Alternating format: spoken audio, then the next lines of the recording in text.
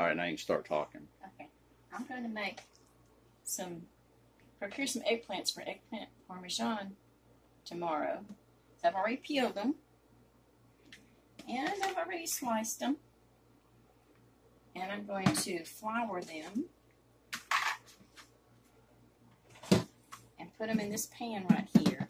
First I'm going to put a little bit of spray on it.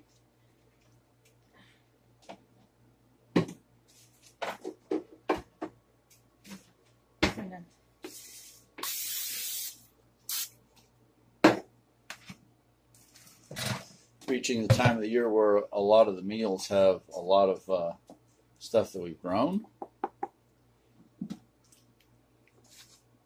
And some meals have almost everything what we've grown. This is flour with seasonal flour in it, and also some garlic salt. But that I am putting all over them. A lot of people fry these, but to make an eggplant parmesan, or we'd make more of an eggplant lasagna, but we started baking them several years ago, and a whole lot less greasy. Yeah, I actually like them better, or at least I do. Probably end up using 2 trays of this. I'll do one at a time, but I'll bake them for about 10 minutes, and I'll flip them over, and I'll bake them for about another 10 minutes. I'll let them cool down, and then I'll do the other one, because I usually do 2 pans of them. I'm just going to use 1 pan tonight. I'm not in a hurry. And these are eggplants we grew. These are ours. I have to typically grow eggplants kind of in a tub because I use no-till on almost every part of my garden.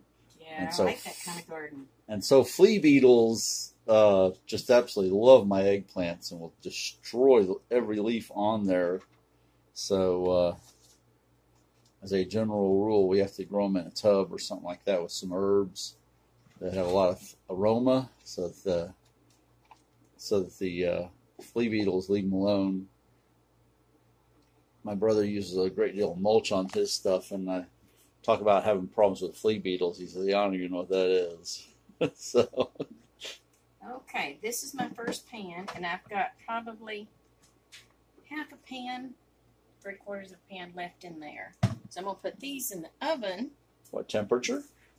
At a normal oven, you would put it in there about 350, but my temperature gauge thing is broken on my oven, so I have to watch it, make sure I don't burn it.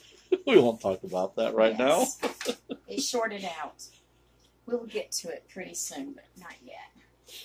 Right now I've got cornbread in there, see? And as soon as that gets done, then I'll put this in there.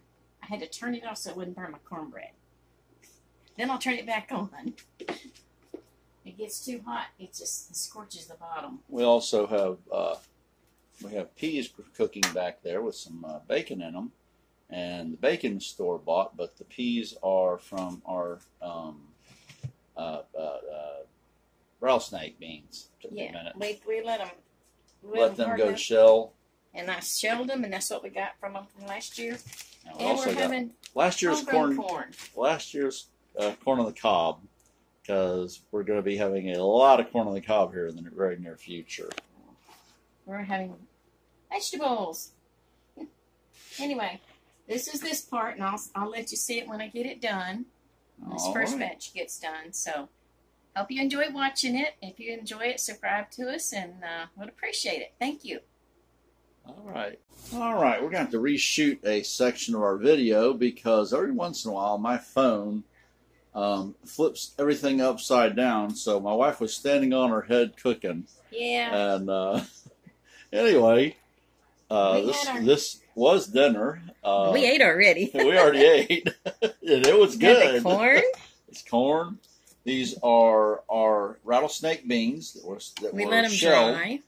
They were allowed to dry, and we shelled them, and they were frozen. They were going to be canned, and they never got canned.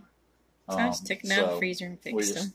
So it's just pulled them out and fixed them, and the We cornbread. already ate the cornbread. I'm sorry, guys. And the cornbread was really good, and so were the beans. And there's some of our tomatoes. And tomatoes from the yard. We already ate a bunch, and we sliced a few more so you can see how many I we wanted sliced. it pretty. This is the... And this is the eggplant that we're working on, and that's going to be tomorrow's dinner. That's the flour on it, but you can't... It's okay. You won't taste it. It'll blend right in and thicken up the juices. Yeah. And I'm going to let that cool. It's not all the way cooled down yet. All right, one more pan to do. Then we will fix eggplant lasagna tomorrow. Yeah.